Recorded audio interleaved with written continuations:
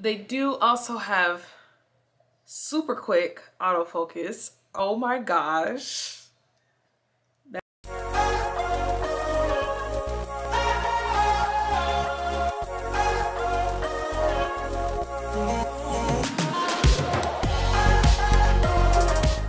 What's up everybody, it's your girl Maiah Chanel and welcome back to the channel. As you can see from the title, we're going to get right into things, jumpstart real quick because we are reviewing our brand new Sony ZV-1.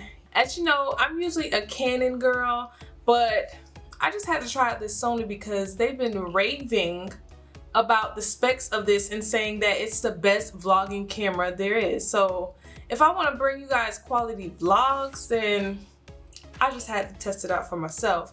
So some of the specs that you can see so far are when you open this, the screen flips out to the side and it automatically turns the camera on, which is pretty cool. I haven't explored it yet to see if that's an option that you can turn on and off, but very cool. And you can flip the screen any way you want, have it where it's just out like that. You can close it in the back.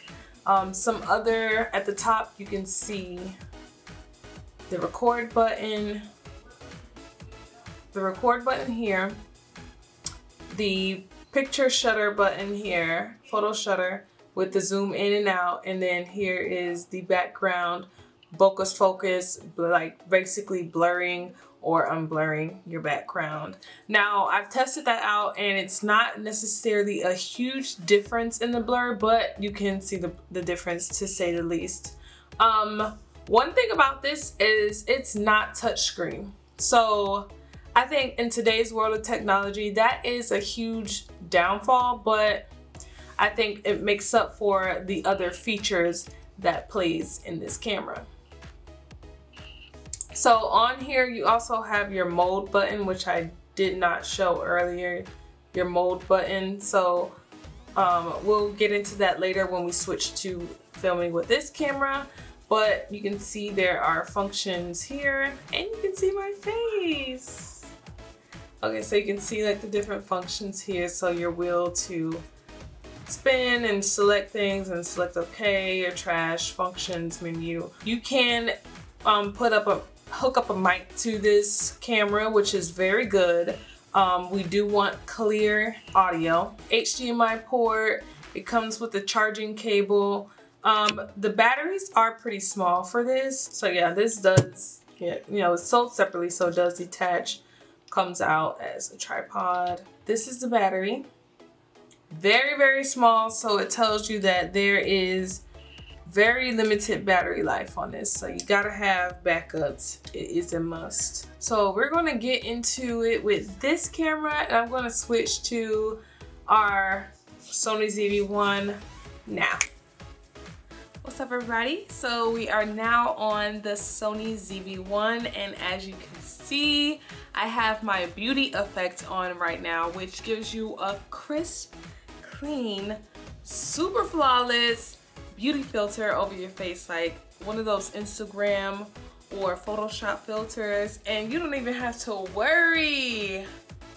So this is on the setting high right now, but I can adjust it. So before I had it on high, and this now, as you can see, is on the setting low for the beauty effect. So far, so good.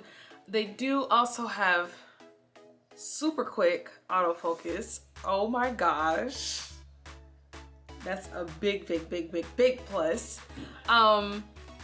Some other things that I do love about this camera is just it's very lightweight.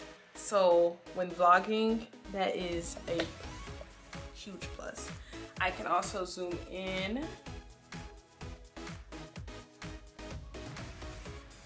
and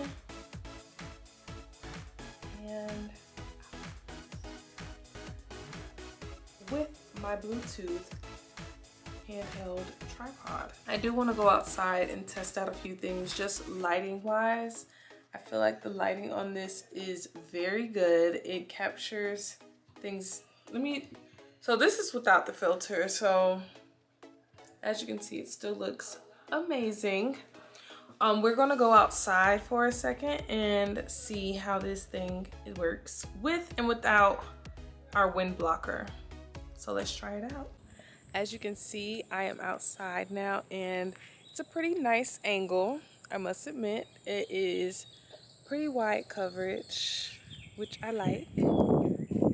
I guess I'm gonna be able to see if the wind is picked up or not by topping this on there, or if you can hear the birds or anything by placing this on there, and once I edit I'll be able to tell the difference.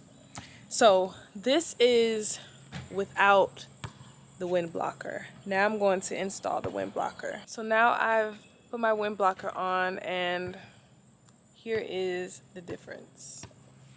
So as you can see, other features that this camera showcases are the beauty showcase filters. So let's say you're doing a morning routine, or if you're a beauty vlogger, or if you're simply just trying to show off different products or things that you would like for your audience to see. It has a beauty effect where it captures things really close. So basically how my hand is the main focus right now and the back is blurred out, and as soon as I take my hand away, it is back on me. So I think that's super important as well. The lighting on this is really, really good, just simply for the fact that anywhere I go, I look amazing. I'm really loving this camera right now. So we're gonna head to another spot right now and talk about some more specs. In the back of my house where I usually get a lot of wind sounds, so I'm going to try out the wind blocker here, and this is without the wind blocker, and let's try it with it. So this is with the wind blocker. Let me know if you guys can hear a difference. Comment below, let me know your thoughts.